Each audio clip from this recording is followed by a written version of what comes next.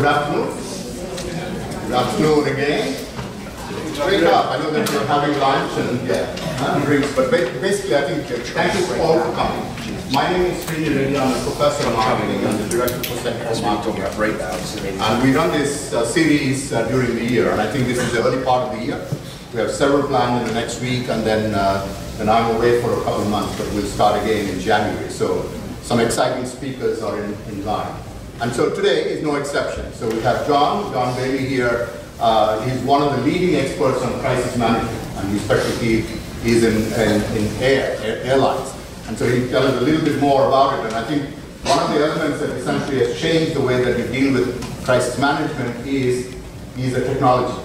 So gone were the days when it essentially you could sort of wait until the crisis breaks, and then you actually have a team working on it and then respond to it within several days. No longer is it the case, and I think that actually makes it even more exciting.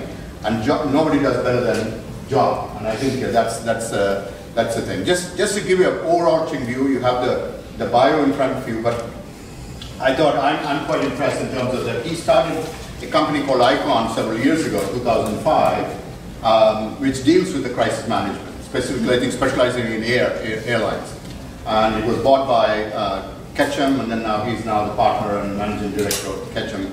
And the scope of what he does, he just told me essentially has increased quite dramatically. He lives in Singapore, has been here for 14 years, and prior to that he had a stint for 3 years in Singapore. He actually moved from Geneva, Switzerland, where he started it. So he has obviously clients globally and IATA, and I was just teasing him that there is no dearth of crisis for him in terms to solve. So I think, I want to actually invite him for delivering this talk, because I think he does a program for us every year. What we develop is something called Digital Works. And we've done it for 9 years, and so this year we're hoping we'll do it again, 10th anniversary. But outcome of this is we published a book earlier this year, which is essentially called Digital Works, the future of marketing in a digital world. And he has a chapter essentially dealing with this topic in this. So what we're doing is, based on your contribution to this discussion today, John will essentially hand over 4 of the copies, 1 copy each, to whoever actually sort of deserves it Ask a good question or answer provide a great answer, you get 1 of those. Okay? If there is still more to be done, I think Hewlin will actually provide you, take your name and address, and then we'll actually send you a copy or 2 later on. Okay? So here is that's an incentive to pay attention, but also to be adept at actually asking very interesting questions or answering some of the questions that John might have. John, with a much ado, please.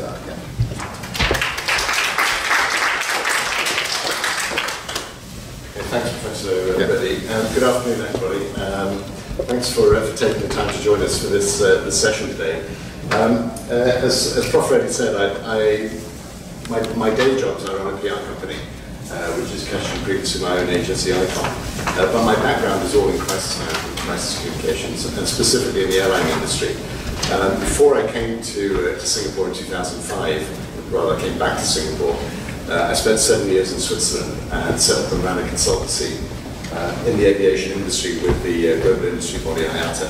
And the mission was to develop best practice and spread best practice in crisis management, crisis communication in the aviation industry. So I work with lots and lots of airlines, probably about 60 airlines, pretty much all the major aircraft manufacturers, some airlines, and lots of other clients too. Just a little bit about Ketchum. Globally, we're one of the top 5 agency networks, part of the Omnicom Public Relations Group. In fact, we're being rebranded here in Singapore as OPRG effective 1st of January.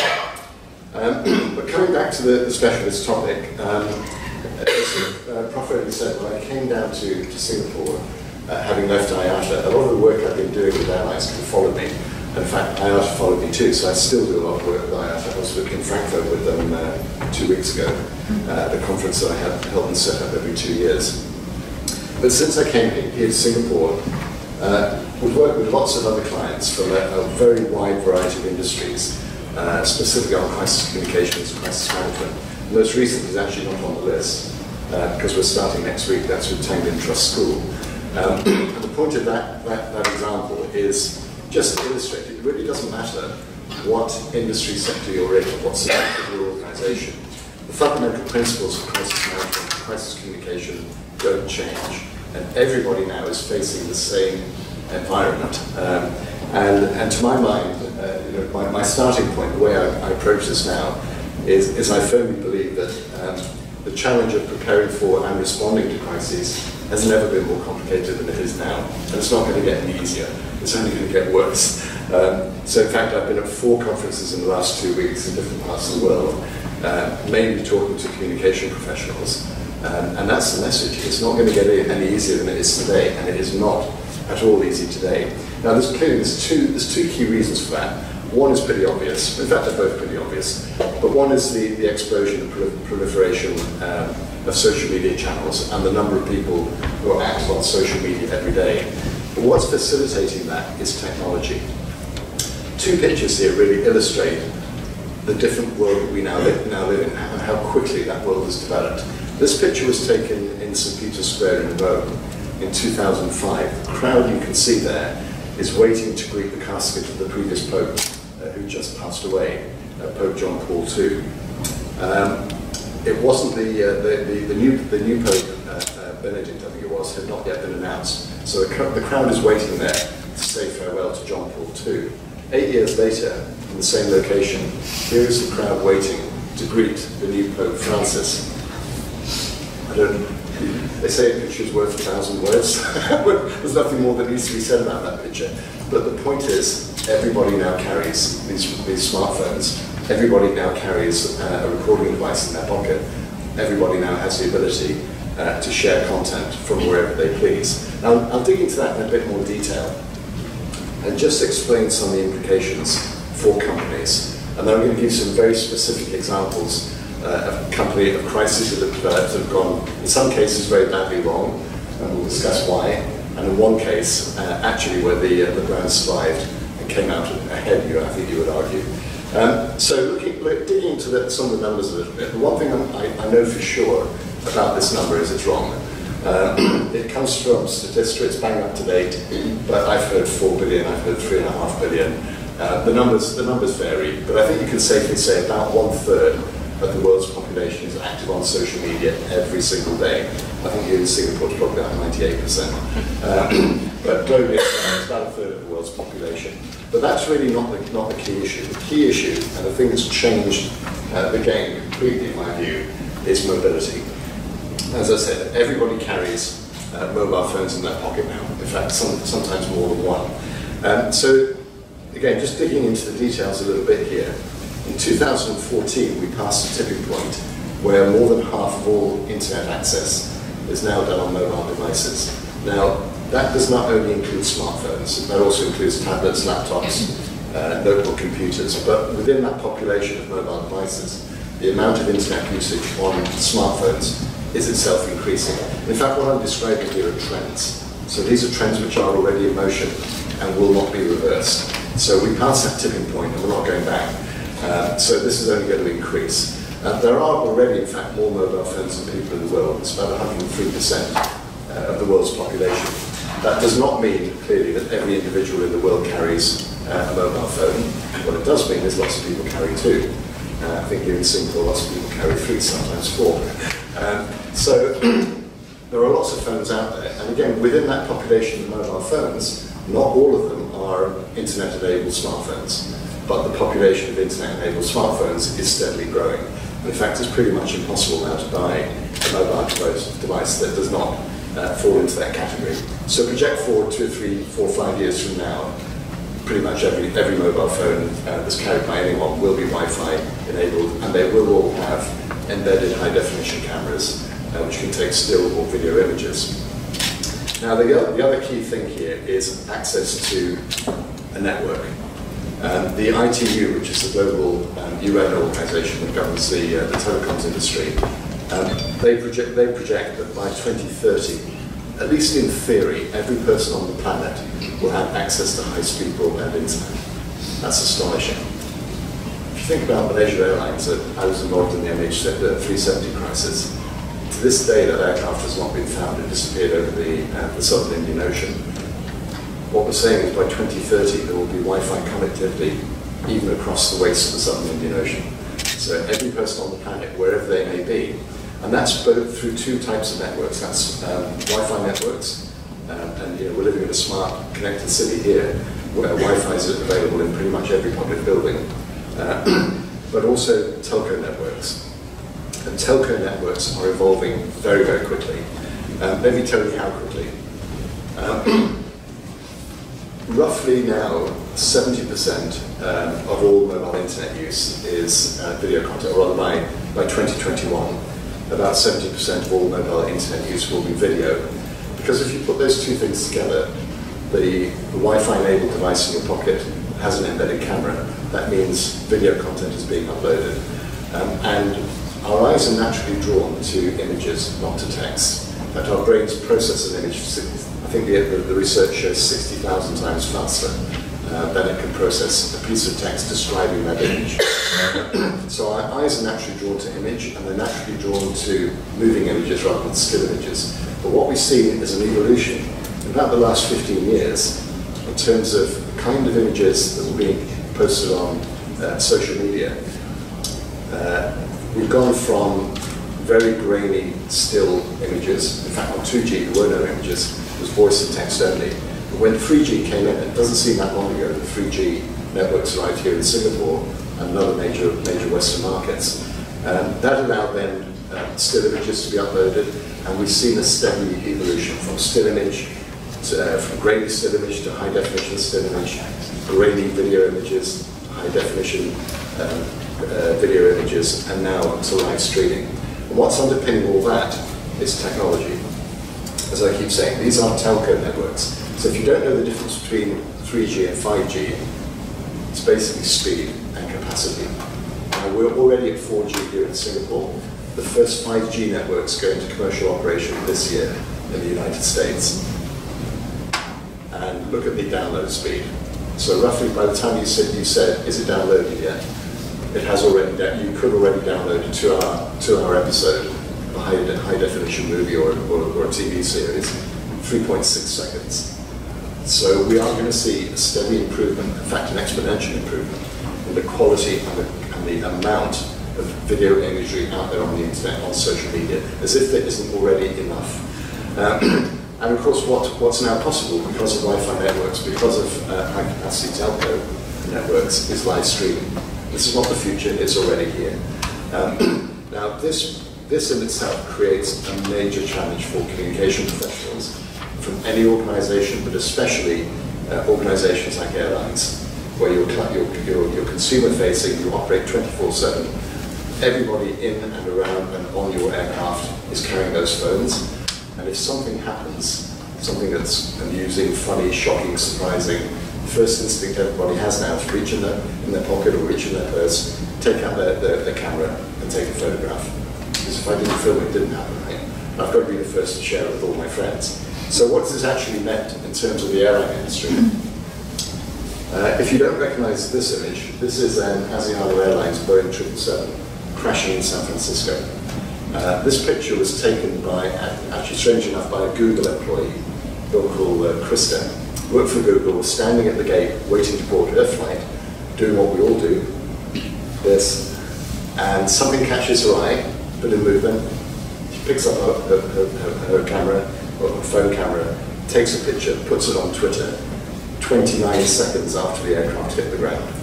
So 29 seconds after the aircraft crash, the first picture is already in social media. Now that was in 2013. Let me just dig into the detail of what happened next. That happened in San Francisco. It was a lovely summer morning. It was a Saturday morning as it happened.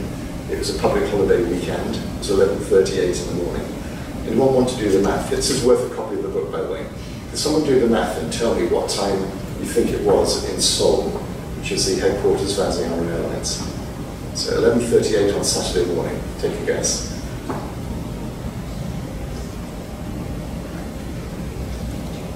8:38 in the morning, Sunday.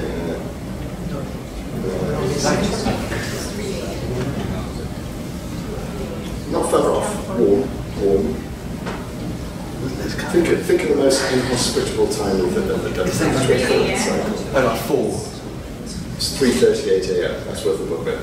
So 3:38 in the morning, Sunday morning.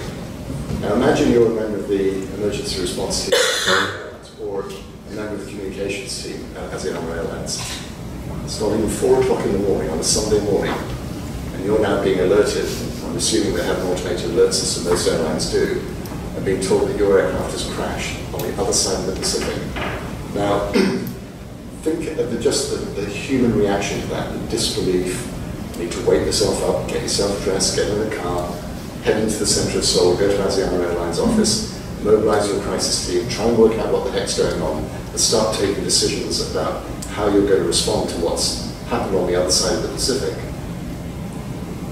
A couple of hours, maybe 3 hours, 4 hours. We tell you there were 44,000 tweets about that accident in 30 minutes. The first 30 minutes after that picture appeared, 44,000 tweets, 52,000 within the first hour. So a social media firestorm has broken out globally. And the conversations I have at heat map shows the conversations happening all around the world, while the Asiana Airlines and that emergency team were literally getting out of their beds. So you're already, by the time you've gathered and started to work out how you're going to respond and what you're going to say, you've lost it. The story's already run away from you. Now, in the course of 5 years, we've gone from that still image to this. This is 3 years later. This picture was taken in Dubai. Very similar picture. Anyone spot the difference? It's worth another book. Video. It's a screen grab. Who said that first? Video. Okay. Video. You can have a book afterwards. Okay, yes, it's a screen grab. Now that's a recording. It's not live streamed. It was a recording taken again by somebody in the terminal who saw, oh my God, look at that. Takes a video of it on his phone and uploads it onto YouTube, actually, using the free Wi-Fi service very helpfully provided by Dubai Airport. And of course, social media just lit up with the coverage of that accident. Now, as I said, within 5 years, we've gone from a still picture in San Francisco to a recorded image here in Dubai to this. This was in April this year. This is live streamed on the internet, on Facebook Live, in fact. So the guy in the bottom left-hand corner is called Marty Martinez. Mr. Martinez is something of a social media star. He already had quite a big following before this happened. He was a passenger on the Southwest Airlines Boeing 737, suffered a catastrophic engine failure. Debris pierced the fuselage and smashed one of the windows, and the lady was almost sucked out and was killed. They initiated an emergency descent into Philadelphia. Nobody else was injured. The aircraft landed safely, but it was a pretty horrific experience. Now, 8 minutes after the engine blew up, Facebook lights up. Because what this guy has done, Mr. Martinez, has decided that the aircraft is probably going to crash. So he pulls out his credit card, pays $8 to get on the Southwest Airlines Wi-Fi service, fires up Facebook Live so he can say his last farewell to his family and his friends. That happened about 8 minutes into the incident. 8 minutes into the incident is when Southwest Airlines started getting phone calls from the media. It literally happened like that. It was like switching on the light bulb. One of the conferences I was at in Frankfurt a couple of weeks ago, we had the head of comms from Southwest, Linda Rutherford, gave us a case study. And she said, we already knew from our captain that the incident happened, so we were waiting for the media wave to come. And it started 8 minutes in, and because they'd seen it on Facebook. Now I'm going to explain how that happened. How do you think something like this goes from makes the leap from being a social media meme, a social media phenomenon, into the mainstream media? Anyone heard of data mining? This is an extraordinary business. It actually started in the intelligence community in the US. They didn't actually tell me it was the CIA. It's in the intelligence community. But they decided it had much greater potential, and they made it a commercial business. It's grown absolutely exponentially. Now, what it does, it looks at the internet 24/7. It scans the internet, and it looks for sudden eruptions of social media activity in one location. So You know, if your base level of social media posts at, say, Changi Airport in Singapore is 20 posts an hour, 50 posts an hour, and suddenly it spikes to 200, 300, 1,000, data miners says, something's going on here. And what it then does very quickly, the algorithms make connections. Are all these posts talking about the same thing? So are there any common hashtags, are there images, any keywords? And this all happens instantly. It then instantly sends an alert to all its subscribers. Now, the subscribers to Dataminer include 450 of the world's major news organizations. So BBC, CNN, Al Jazeera, Sky News, pretty much every major news organization you can think of gets Dataminer. CNN told me they get roughly about 250 alerts a day that something in the world is going on. Now, they can't cover 250 breaking news stories, so what they then do is they use Dataminer to analyze what's going on, and then they decide if it's worth covering or not. So Marty Martinez on Southwest Airlines, Dataminer spots his post, spots everybody looking at it, talking about it, spots the reaction to it, all the retweets, and sends out the alert to the media, who then immediately start calling Southwest Airlines. Now, fortunately, Southwest Airlines has Dataminer, so they spotted it. They got the same alert that all the journalists got. So major airlines around the world, I know American Airlines for one. American Airlines, very interestingly, have actually reconfigured their entire crisis response structure around Dataminer. They've actually moved members of their social media team into their ops center, and they sit on the bridge next to the duty manager 24/7. So if anything happens on an American Airlines flight or affecting American Airlines, and it hits the social net, they know straight away. And even if it only buys them a few minutes before the media calls, at least they know what the call's about. And if it's a false alert, they know that too, because they can call from the ops center, they can contact the captain on that aircraft and say, there's something out there saying you've had an engine failure. No, that's right, false alarm, okay? Then when the media calls, say, yeah, we've already talked to the captain, it's a false alarm. So, or it's a hoax, because not everything that appears on the internet, believe it or not, is true. So, it's not just about accidents or incidents or things where people get hurt. It's pretty much any reputation crisis now, or anything that might create a reputational challenge.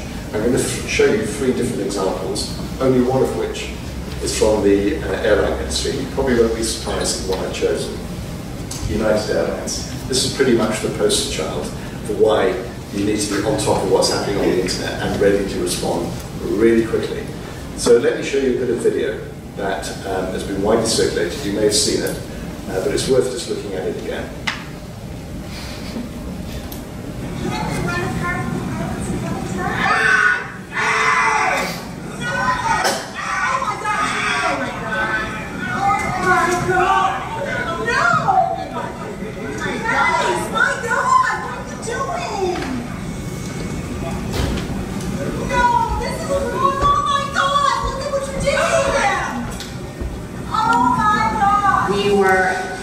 Completely horrified and shocked.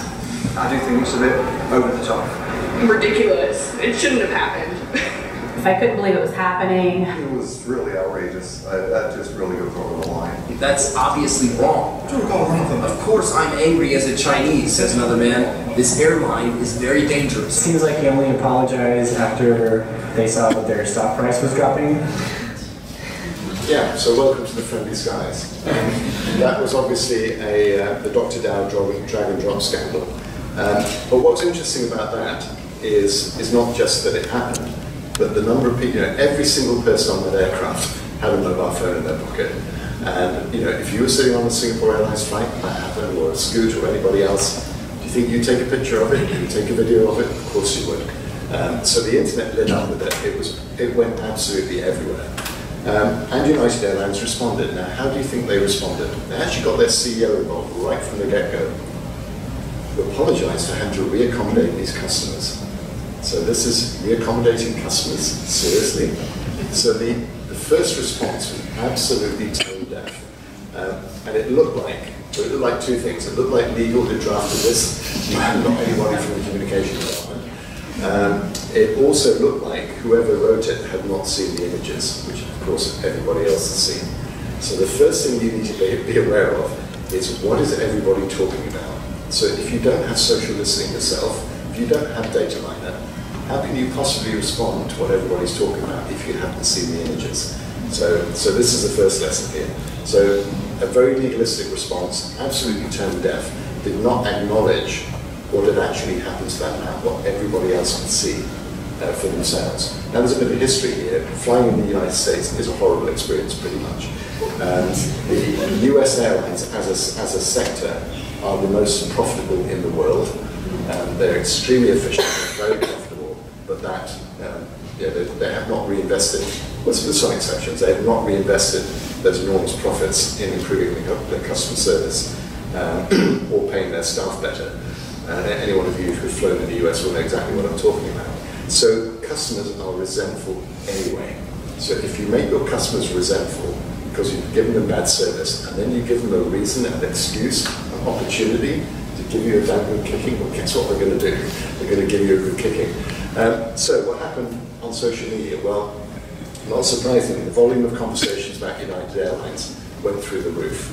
The base level of mentions of United on social media was actually fairly positive, about 60-40 positive, until the Dr. Dow scandal happened, and then you see the volume of conversations shoots up, and negative commentary is about 90%.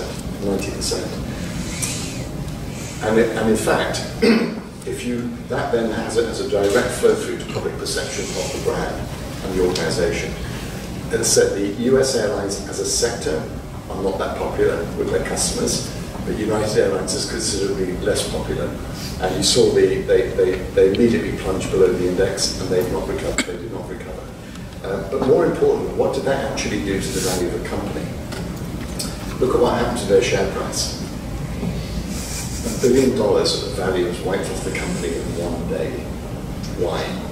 Because the consumer reaction to that was so extreme, and you would have picked up in the video an actually mistaken impression at the beginning that Dr. Dow was Chinese. In fact, he's a Vietnamese American and resident in the United States.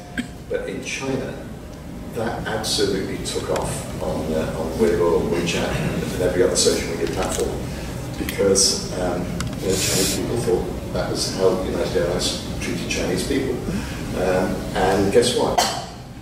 China is the #1 international market in the world for United Airlines. So the threat of consumer boycott in China, which was very real for a while, direct contributed to that drop in value of the company. But I'll show you a bit more about what lies behind that value reaction, if you like, and how it's played out in other similar crises.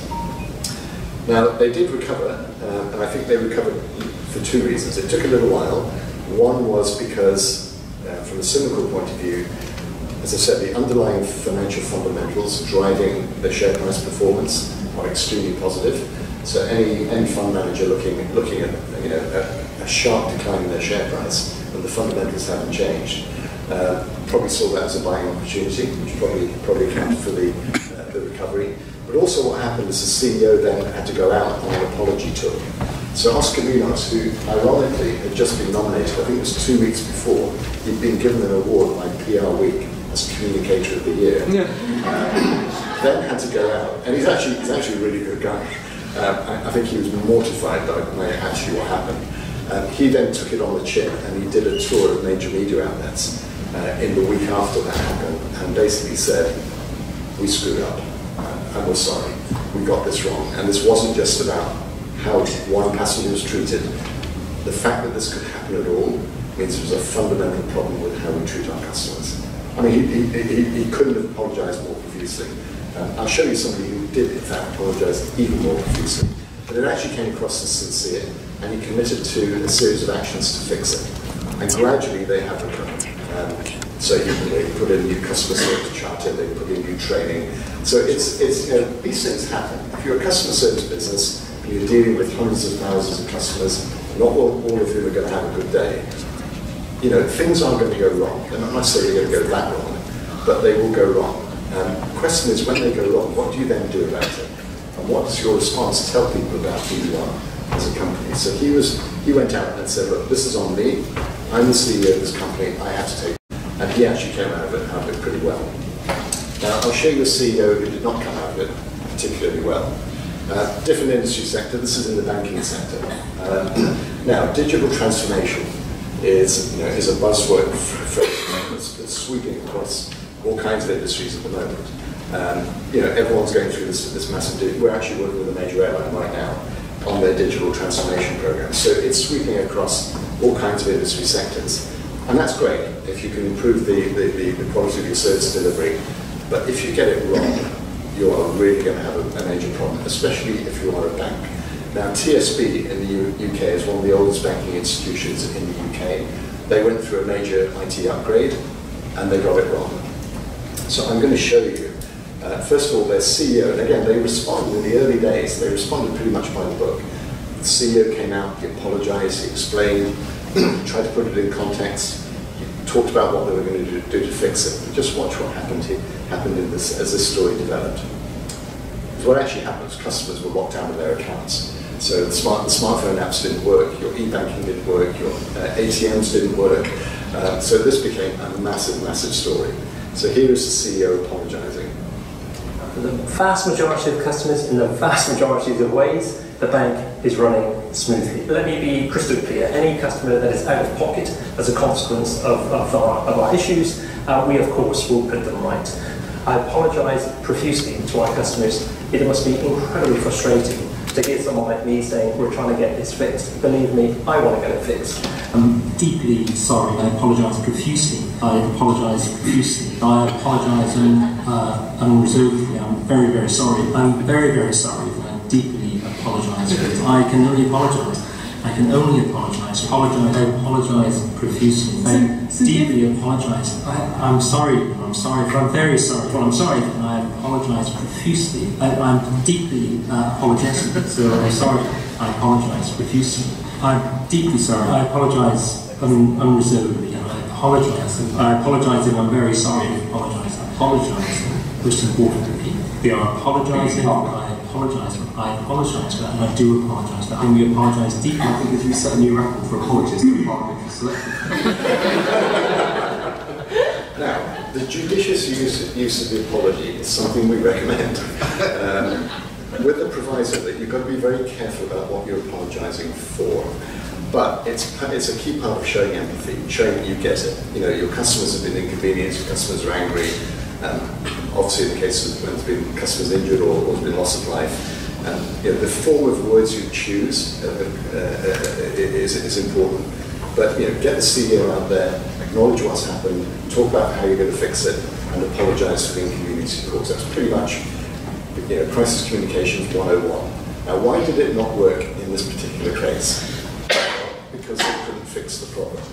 So there he is saying only a very small number of customers have been affected, and we're going to fix this. A month later, customers are still not able to access, in some cases, access their account. In fact, if you try to use their smartphone app, this is what you get.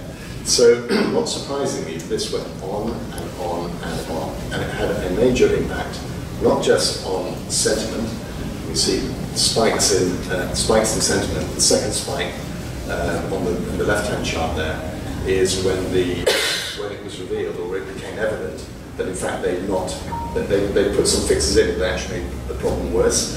So it all reared up again. And then there's a third spike where the CEO actually had to resign. His credibility was shot to pieces. At one point he actually said, we're on our knees.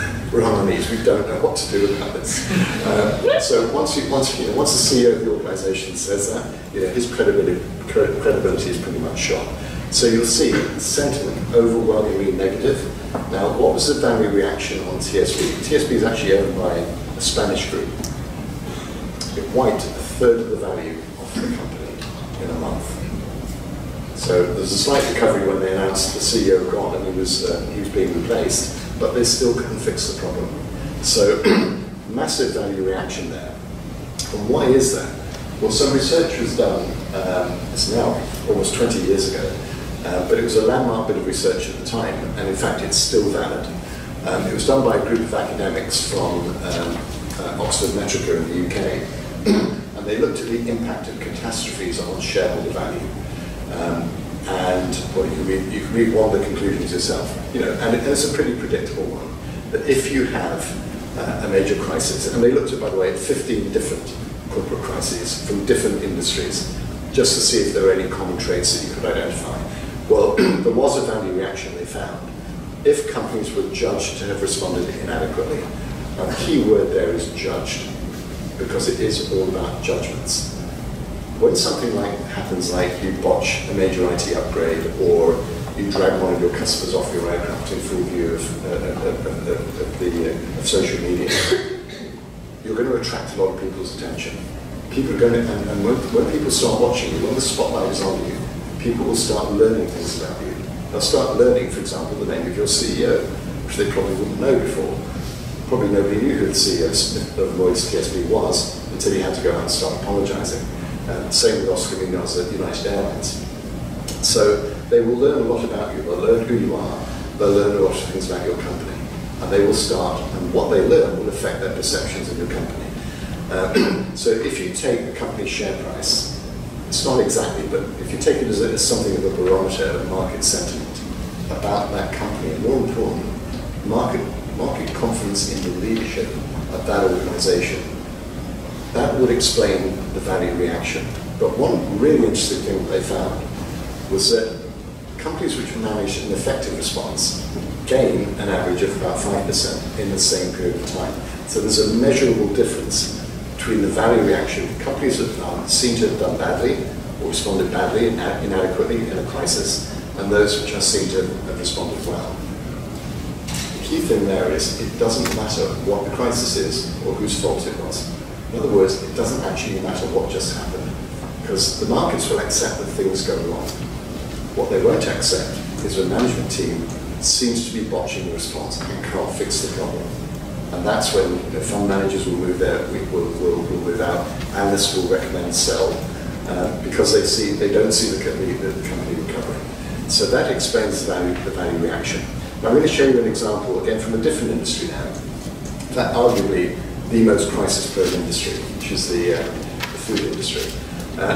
This is the famous story about when Kentucky Fried Chicken ran out of chicken. So brings to mind the old saying about your ability to organise a party in a brewery, using the polite version. Anyway, so if you're a fried chicken franchise and you run out of chicken, it's a pretty serious matter for your customers. Now, I'm going to show you what happened to KFC and how they responded to it.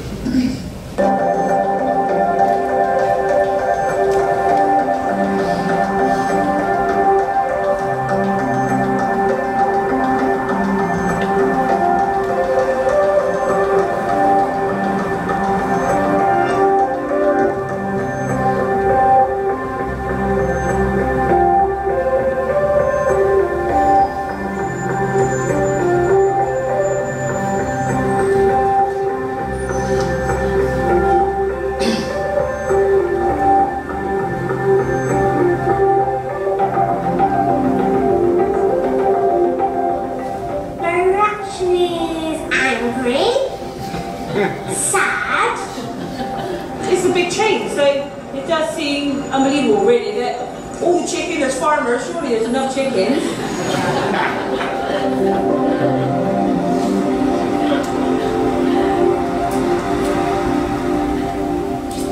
Okay, so this was a major story in the UK. People couldn't get their Kentucky Fried Chicken. In fact, some people got so upset, they started calling the police.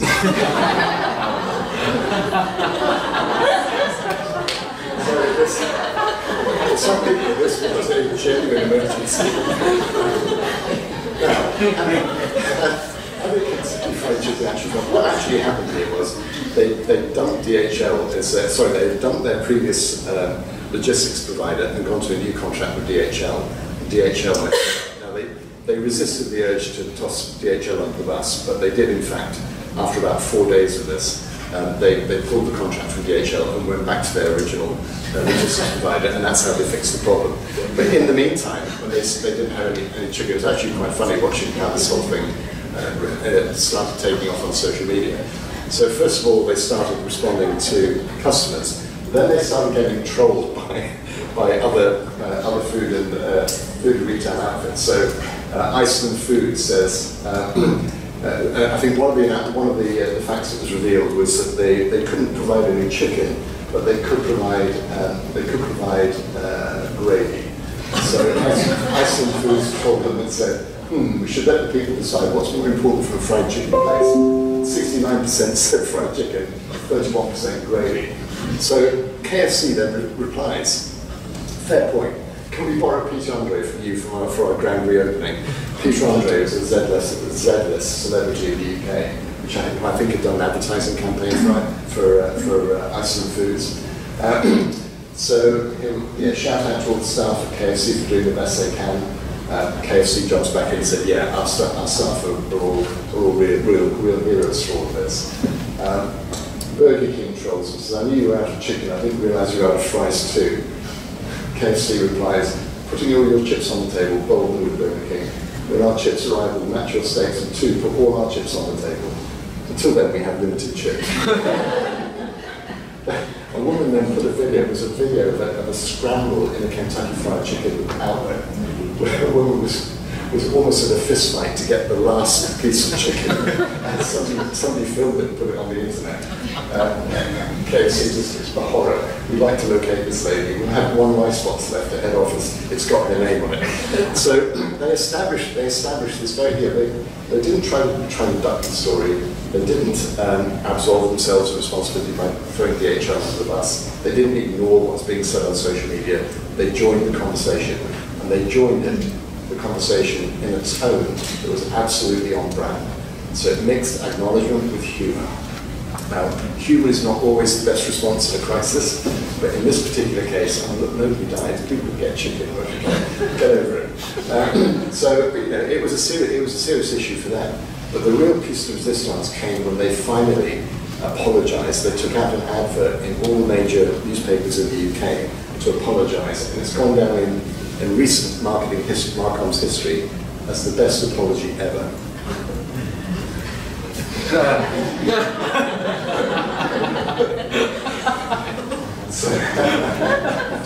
So it's a chicken restaurant without any chicken. It's not ideal. Huge apologies to our customers, especially those who travelled out of their way to find that we were closed. And endless thanks to our KFC team members and those of our franchise partners for working tirelessly to improve the situation. It's been a hell of a week, but we're making progress. And every day, more and more fresh chicken is being delivered to our restaurants. Thanks for bearing with us. There we are. So that, as I said, I can't tell you how many awards that's one. Somebody's got a lot of trophies on their shelf. I don't even know which agency did it, but I wish I would. Anyway, so the reaction was amazing. And again, extremely positive. Everyone, on social media, the negative tone changed. I'll show you the analytics in just a moment. But people were just praising and saying, bravo KFC, best apology ever. KFC's outbound ad is brilliant, etc., etc. Nicely done, KFC, even from other food companies. So this way, and even the police chipped in. For those who contacted the police about KFC being out of chicken, please stop. Their website says the press room store is now open if you want to follow the 4 police cars through the drive. So even the police, disgraced Manchester police, even they joined in the tone of the conversation. So if you look at the analytics, in the first stage of the crisis, overwhelmingly negative, it turned when the conversation became jokey, and KFC was using humour to try and defuse the negative sentiment and doing it very effectively.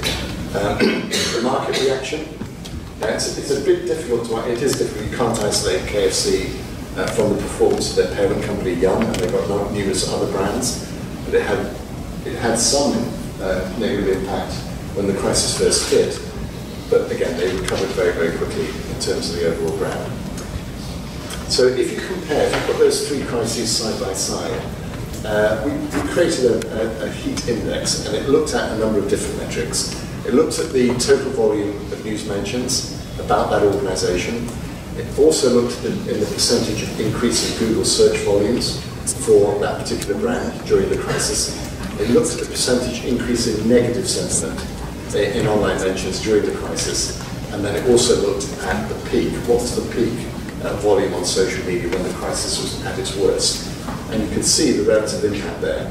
The one that came out by far the worst was United Airlines. Even worse than TSB, although the TSB one went on much further and actually inconvenienced far more customers. Interesting that, I suggest that is actually because the visceral nature of the footage that was shared on social media of Dr. Dow, and also the fact that United just didn't seem to get it for so long. I mean, with the IT upgrade, people get the fact that it's difficult to fix. They get very angry about the fact they can't access a bank account, obviously. But they're somewhat forgiving. But when a customer-facing organisation like an airline gratuitously insults and abuses one of its customers and then does not even acknowledge what's happened, that's when the real kind of anger kicks in, and it lasts. Now, the real irony of all of that, and it just illustrates beautifully another reputational risk that many consumer-facing companies are facing. That was not the United Airlines flight. Anyone want to guess? This is worth another book. Anyone want to tell me whose airline that was? Whose aircraft that was? Delta? It wasn't Delta. It's an airline called Republic. They were operating a franchise service on behalf of United Airlines. So it was a United brand, in fact it was United Express. But crew were not United crew, they were Republic crew. It was not their aircraft. And the two goons, or the three goons in uniform who dragged Dr. Dow off the aircraft, didn't work for either airline, they worked for Chicago O'Hare Airport. But it does illustrate the risk that you take when you outsource your service delivery to a partner, to a third-party contractor, in this case a subcontractor. Because although it wasn't their aircraft and it wasn't their staff, it was absolutely their brand and their reputation that was hit. And Dr. Dow had bought his ticket from United Airlines, thinking he would fly on United Airlines. So this is a phenomenon across the aviation industry, but it equally applies to any brand where their route to market is through third-party contractors. Because you're only as good as the experience that you actually deliver to your customer. And the big difference now, and everything I've been describing, is that customers now have a voice. And if you upset them, give them an opportunity, they will share their disappointment with as wide an audience as they possibly can, and they won't go away. And of course, anyone else who's had the same type of experience will then jump in and amplify the conversation and the negativity. So going back to the airline industry, what has the industry actually done about this? The industry had a massive wake-up in 2010, and actually, ironically, it happened right here in Singapore. Some of you may remember Qantas A380 was taking off from Changi Airport flying to Sydney, and it was in November of 2010. It suffered a catastrophic engine failure 4 minutes into the flight. An engine fire, engine blew up, and it literally was like a bomb going off on the wing of the aircraft. There were over 500 penetrations of the wing and fuselage by chunks of hot metal. Miraculously, nobody was killed, and that aircraft, in fact, returned to land safely at Changi Airport. No aircraft has ever been more severely damaged, no civilian airliner has ever been more severely damaged and returned to land safely. It's an incredible story. In fact, the whole book's been written about it. But what actually happened there, the reason it was a wake-up call to the aviation industry, was when the explosion happened, the aircraft happened to be over Batam Island, and debris from the aircraft showered down onto Batam Island. People started picking it up or photographing it and sharing those images on social media. And so very quickly, bits of fragmentary information that was appearing on social media, then pictures of aircraft debris, led to this, just ignited this social media firestorm. So there was reports of an explosion in the sky over Batam, pictures of aircraft debris. I've got a whole case study on this. There's a wonderful picture of two people holding up a piece of the engine cowling with the Qantas logo, the flying kangaroo, clearly visible.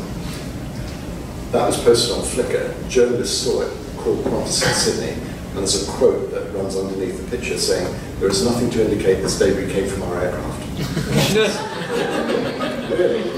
So that red flying kangaroo, that's somebody else's, is it? The point of that story is Qantas, which is one of the most sophisticated advanced airlines in the industry, a real leader of the industry, did not have the social listening capability in November 2010. So they couldn't see the pictures. Now, the first that Qantas knew about this in Sydney I've heard this from their CEO. The first that the CEO knew about it, he got a call from investor relations saying the share price is falling and we don't know why. Is there something going on? And what was going on was people were seeing reports on social media that a Qantas aircraft had been crashed. That actually then fed, so this all happened so the key thing here was, it wasn't the first time there had been social media conversations about an aircraft accident. The first one was actually in December 2008, but it was the first time this had happened while the aircraft was still airborne. So while the story was still developing, and the airline, in this case Qantas, knew nothing about it. Now, one of the things that happened when the engine exploded, it ripped out most of the communication systems on the airplane. The crew had one channel of communication, which they were using to talk to air traffic control. They could not talk to their operating centre in Sydney. So down in Sydney, they were completely in the dark. They had no idea what was going on. And except that the media were now calling the PR department to be told, we don't know anything, we've heard nothing. Now, the aircraft landed safely, but 20 minutes before it landed, so stepping back a little bit, lots of journalists, you'll be surprised to hear, have Google Alerts and Yahoo Alerts, and lots of them now subscribe to data mining, which at that time didn't exist. So journalists started following this story, and journalists under deadline pressure, seeing this sensational story on social media, of course were chasing the story. That led to mistakes being made.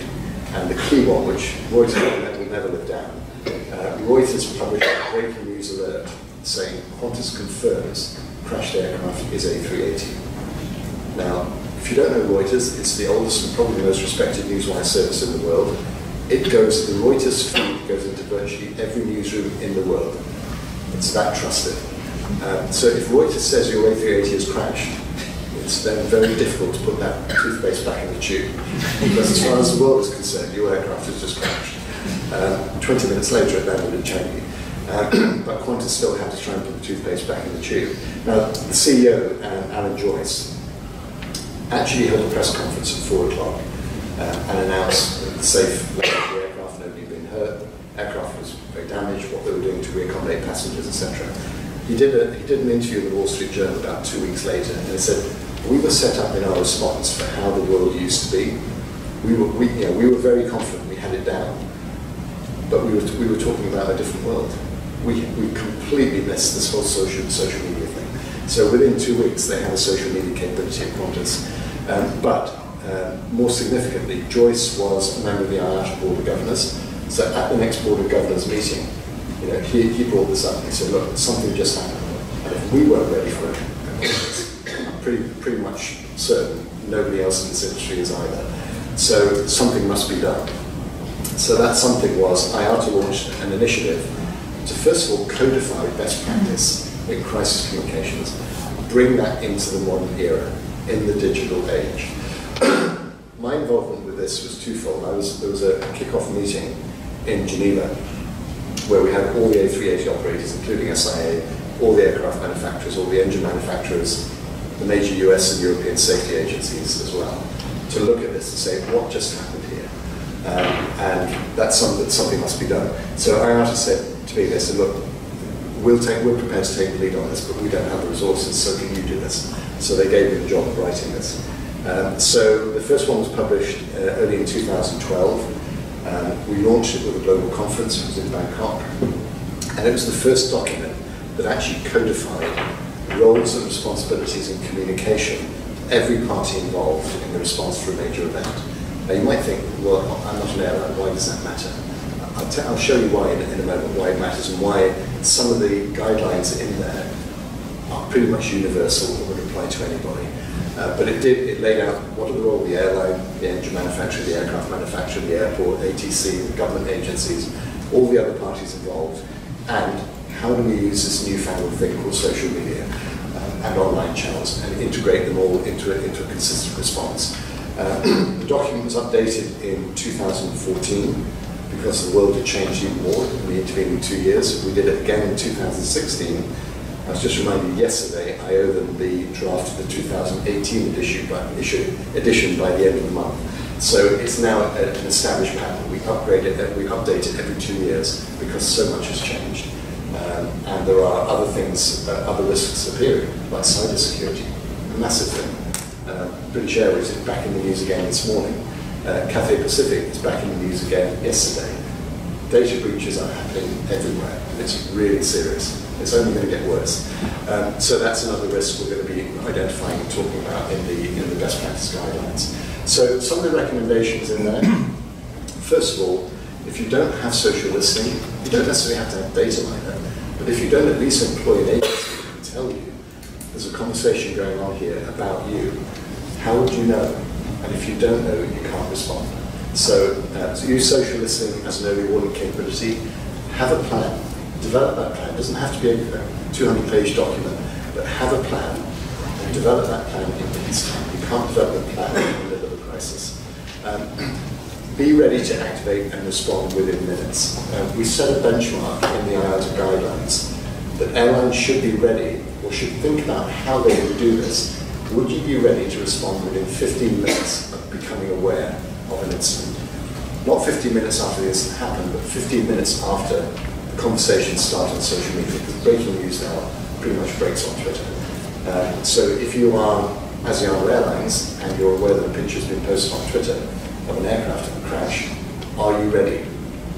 15 minutes, and what can you say in 15 minutes?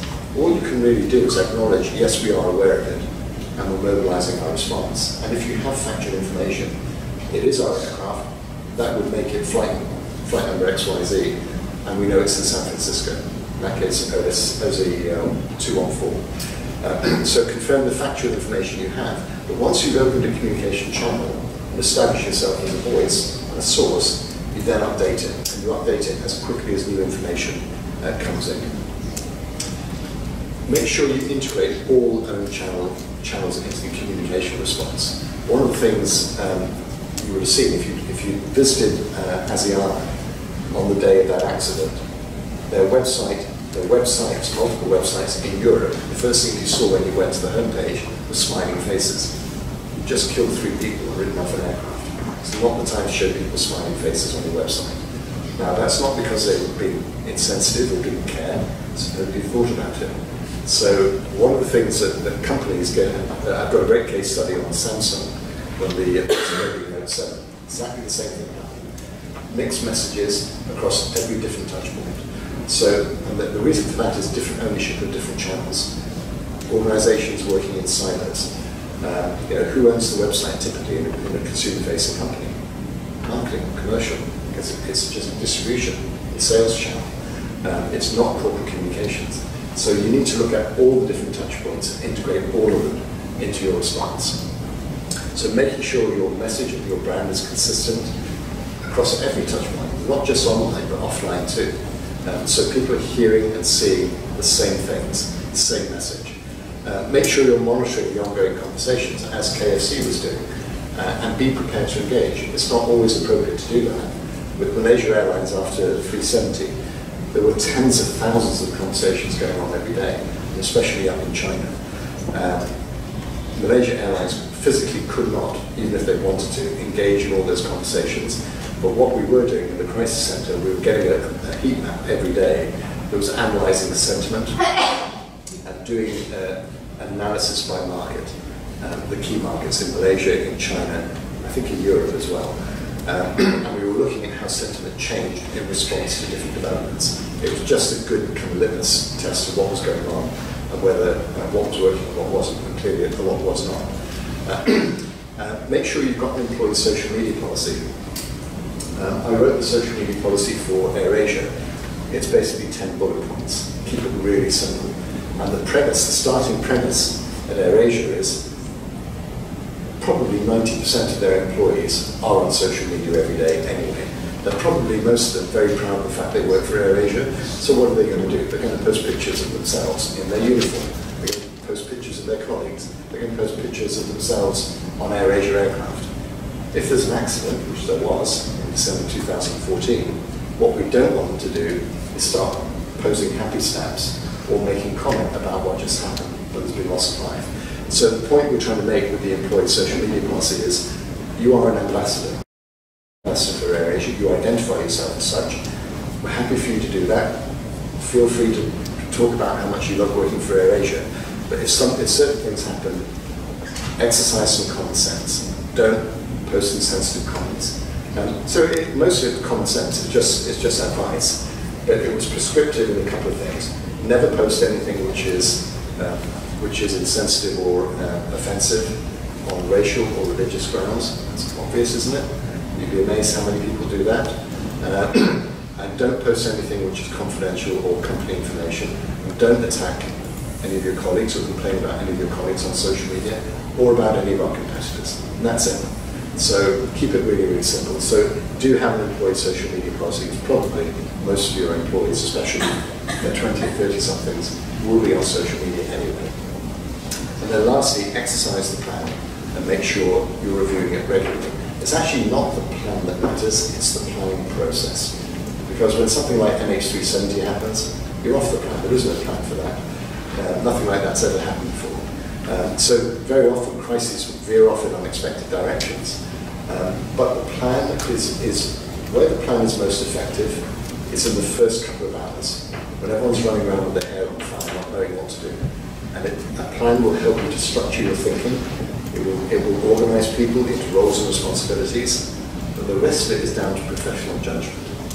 And a plan is not a substitute for judgment, but the more you've got into the planning process, the more you've tested the plan, the more ingrained those procedures become. And then you're reacting, your instinct, you're aligning your instincts, your retained knowledge with your professional judgments. Okay, now so what does this actually mean for you? Those are lessons specifically for the aviation industry. As I said, they do apply to pretty much any organization. So boiling it down and bringing it home for all of you. Start with doing your homework. Identify what are the risks that your organization has. It is going to depend. Although the fundamental principles of response are the same, the risk factors that you encounter that you run are going to be different, depending on the nature of your organization, whether you're a B2B organization or you're a B2C organization. So identify your risks. Where are you most vulnerable? What are the things that are most likely to happen? And what would you actually do? Who would you actually need to engage with? If you had a brand recall, for example, or a product defect, or a sexual harassment lawsuit, or whatever it may be, think through the most likely scenarios you might face, and then think about, well, who would we actually need to talk to? Who are the really important audiences? There are lots, there are always lots, but prioritize who are the most important people to talk to, and it always starts with the people most affected, directly affected. So who are the audiences, and then how will we reach them? How do we get to where they are? The answer may be social media, it may not be. Depends on the situation. So think it all through. Be prepared to respond quickly. In the airline industry, as I said, we set the benchmark for 15 minutes. There's nothing magic about the 15-minute thing. It's as quickly as you can, but if you don't set a target, you'll still be stroking your chin and thinking about it 3 hours later. Or submitting your tweet for legal review and getting it back the next day. Actually, there's an interesting bit of research which is out of date now, but I still use it. It's from 2013, and it's surveyed communication professionals from across many different geographies. They've collectively been involved in 2,000 reputation crises, and the survey was about the impact of social media on how crises develop. The research, it's a very interesting bit of research. It doesn't tell you anything you couldn't have guessed. Social media makes it worse, makes the crisis spread more quickly, makes it spread to more markets. So all those numbers are not really very surprising, but the one thing that stands out is on average, bearing in mind this is 2013, on average, it takes companies 21 hours to issue meaningful communication in a crisis. 21 hours. I'd argue we barely have 21 minutes today. Now, if we were to do that research again today, the numbers would be different, but I'd be willing to bet not that different. Not that different. I know one major MNC that I work with here in Singapore, their name is on the skyline around Singapore. They have no social media presence at all. I've wasted so much breath trying to tell them they should have it, but anyway. So be prepared to respond quickly, and think about how you would do that. What kind of approvals you would need. Own the story. I mean, KFC is a beautiful example of owning the story. Being all over it, acknowledging it, being part of it, talking about how you're going to fix the problem, and then engaging in the conversations that are happening around it. Always put people first. If you're in doubt on where to start with your messaging, it's always about the people affected. Now, those people may just be upset, they may be a bit annoyed, they may be disappointed, they may be a bit inconvenienced, they may have lost loved ones in an accident. So you calibrate your response to what actually has happened and the degree of emotion that's involved, but acknowledge that emotion, because it's when you don't acknowledge emotion, as United Airlines didn't, that's when the crisis gets worse, and it doesn't go away. Remember that actions speak louder than words. It's not about glib statements. It's not about putting your CEO out there to apologise. It's about what are you doing. And an apology will only ring true and will only win you friends and support if it's backed up with concrete action. So it's not empty rhetoric. So align actions with words. In other words, do what you say, follow through on the promises that you make, and say what you're doing. Sounds simple. It isn't. It's never been more complicated than it is today. Okay, thanks very much for your attention. I hope you found that useful. We have some time for questions. Quite a bit of time.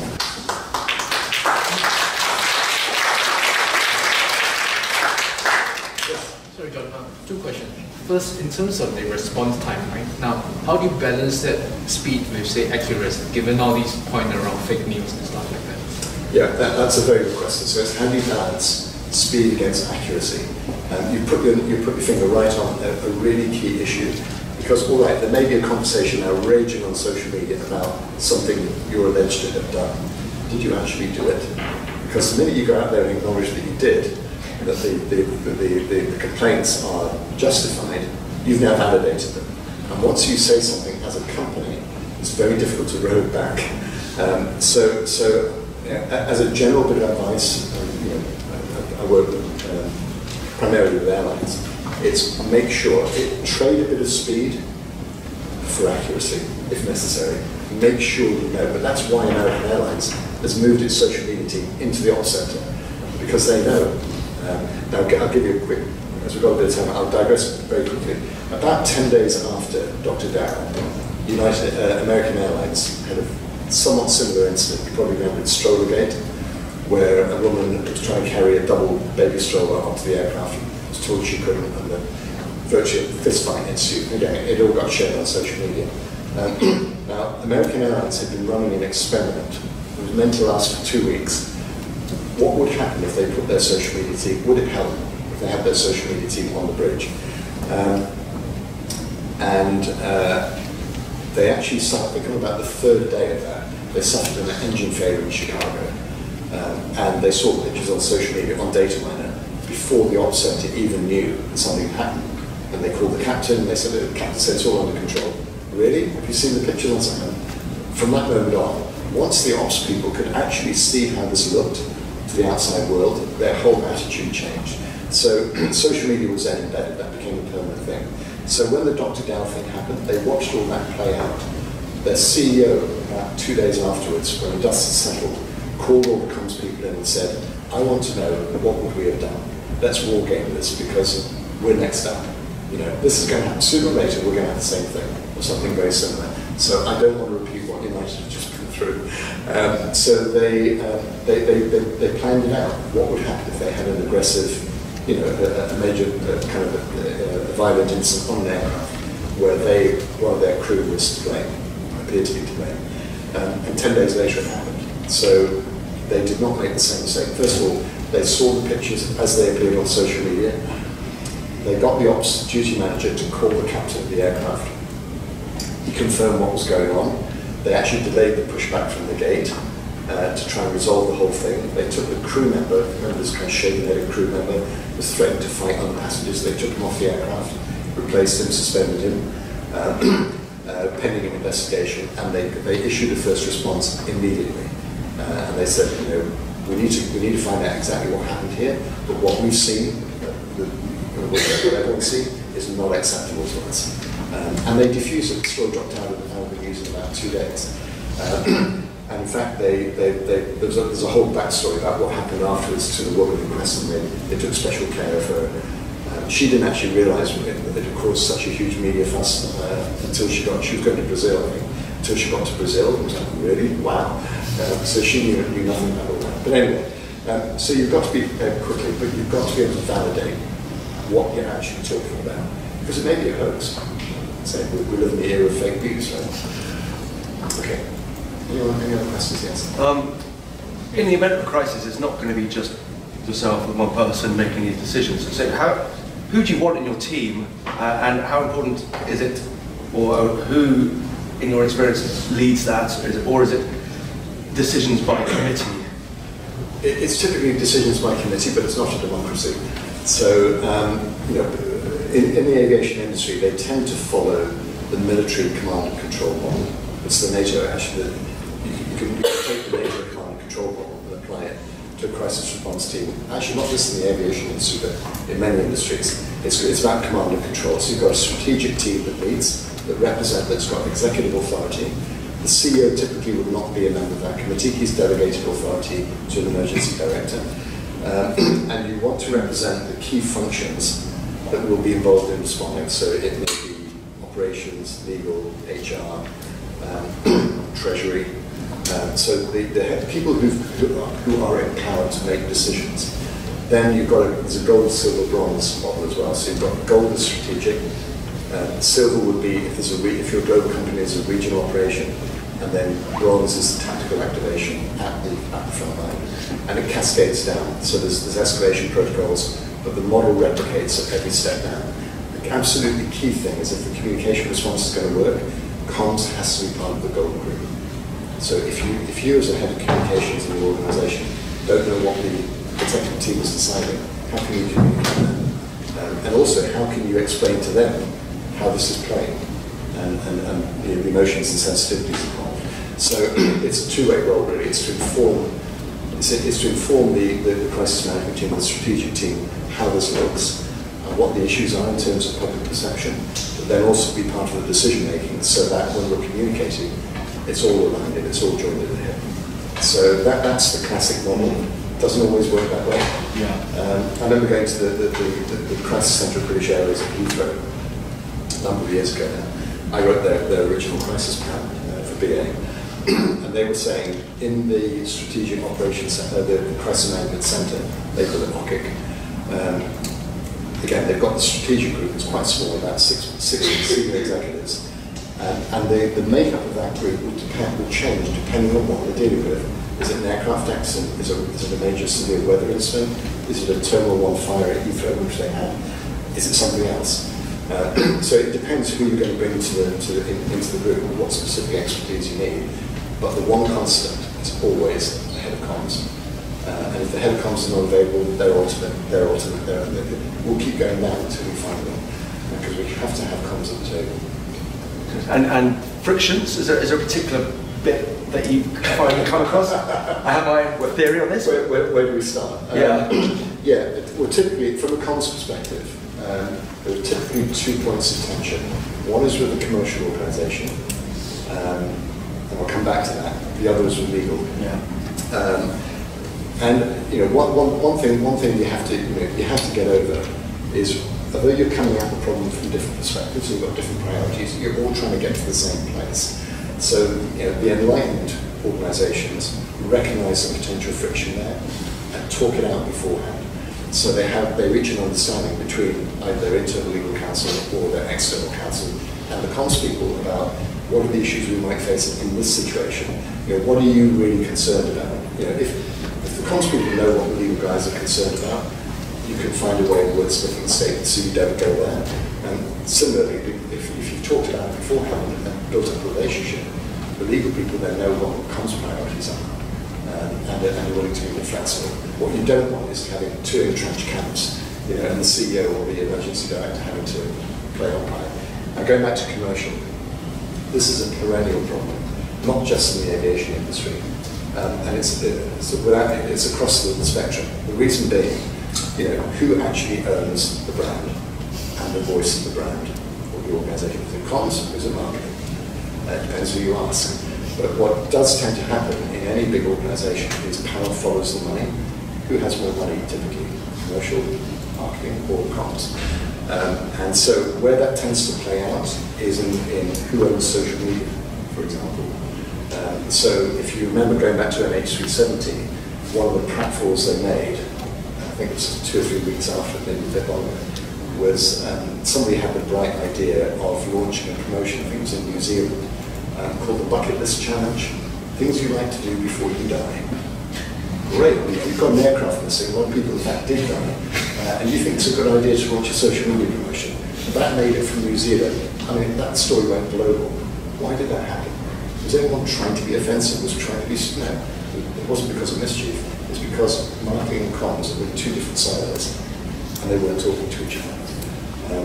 So I actually wrote a board paper for Malaysia Airlines to try and resolve that issue. And what they want to know is how do other organisations do it. Now, Singapore Airlines has a social media team 24/7. It sits partly within marketing or partly within public affairs. But nothing goes out on social media on any channel that has not been reviewed by public affairs. There's a simple reason for that. 2 actually. One is that the only department in the whole company specifically tasked with monitoring the external environment and looking for reputational risk, which no other department is. Secondly, who's going to have to clear up the mess if there's another bucket list promotion? So it's a simple, they didn't get there. It wasn't an easy process to get that agreement in place, but that's what happens. So not every organisation is like that. So that's a long-winded answer. No, thank you. Yes. With your experience in the Singapore context and in recent years, perhaps you can cite one organisation that has crisis managed well and perhaps another that didn't. I mean, while we're on the subject of aviation, Singapore Airlines actually had a really interesting example. And it was so for backing up a little bit, when the current head of public affairs joined the airline, I think only one person in the entire company was allowed to access the internet from his desk. That was the CEO, not the head of corporate public affairs. They've undergone a pretty seismic mind shift since then. So Singapore Airlines, for a long time, did not embrace social media. They were actually quite frightened of it because people could talk back to you. It's no longer online, people could talk back. There was the Singapore Airlines Facebook page, but it was a fan page. It wasn't like Singapore Airlines. But after a lot of thought, they decided they had to embrace this. But typically Singapore Airlines, they did it extremely thoroughly. And the day that they went live on their social channels, one of their metrics was they had to be ready for a reputation crisis that day. Because they took the view that they could go out and launch on social media and then have a major IT interruption or something and not handle it well. So they thought it through very thoroughly. Where it was tested, they had, I don't know if you remember this, they had an A380 flying from London back to Singapore that had a leaking door seal, a slow depressurization. They had to divert into Baku, in Uzbekistan. I'm pretty sure nobody on that aircraft thought they were going to end up in Uzbekistan. They thought they were going to come to Singapore. So the aircraft couldn't go anywhere, so all the people had to be offloaded. Singapore Airlines doesn't operate there, so they had no staff on the ground. They didn't even have a handling agent. They very quickly scrambled and got one. Tried to get some local help at the airport, but it happened to be night time. The obvious thing to do would be to take all those passengers and put them in a hotel, if you could find hotel rooms, because it was going to take at least 18 to 20 hours to get a relief aircraft to Uzbekistan. Well, they couldn't do that because none of those passengers had visas to enter Uzbekistan, so they were all confined in the airport. The food and beverage outlets were all closed. There was limited accommodation seating, so people had to lie on the floor with no blankets, no food, but they did very helpfully have free Wi-Fi. So you can picture what happened next. So Singapore Airlines Facebook page and Twitter and every other social media channel was lit up with about 400 very unhappy passengers venting their unhappiness on social media. And people had real issues. My medication's on the plane, I can't go back to the aircraft. My baby, I don't have any diapers for my baby, we don't have any fresh water, we haven't got any food. My elderly father's sleeping on lying on the floor with no blankets. What do you do? Well, Singapore Airlines, their KPI for their social media team is they have to respond to any post within 15 minutes.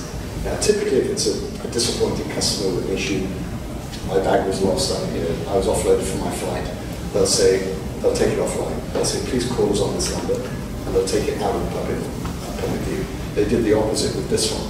They engage with those passengers in a conversation in real time on social media. They first of all explain what had happened, so this was a safety issue. This was the safest options to land and back. We're sorry about what happened. We're sorry about the inconvenience. Here's what we're going to do. We're mobilizing another A380 to fly and pick you up. It's going to take some time. In the meantime, our crew will bring all the blankets and pillows off the aircraft. That they may even be there now. They're coming anyway. They're going to bring all the food and beverage off the aircraft. And don't worry, we'll give if there's anything you need like medication, tell us what seat you were in. We'll go and get the bag for you. So, in other words, responding to the actual problems those people were encountering. Now, that all happened in the public view. And it's interesting, if you track the conversations, people from around the world who were Singapore Airlines fans then joined the conversation saying, hey, you guys are the best, I fly with you all the time, this is a hell of an airline, this is the way to do it. And the tone of the conversation totally changed. Now, when those passengers finally got back, and it took 21 hours to go and pick them up, and they couldn't get overflight rights across India for a special flight. Anyway, they finally got there and picked them up all the back. Of course, the media were waiting. By then, it was all over the news media too. The passengers came off and said, look, yes, we weren't happy about it, but the crew were great, they did their best. These things happened. Singapore Airlines treated us really well, they rebooked our flights. Yeah, I'd fly them again tomorrow, no problem.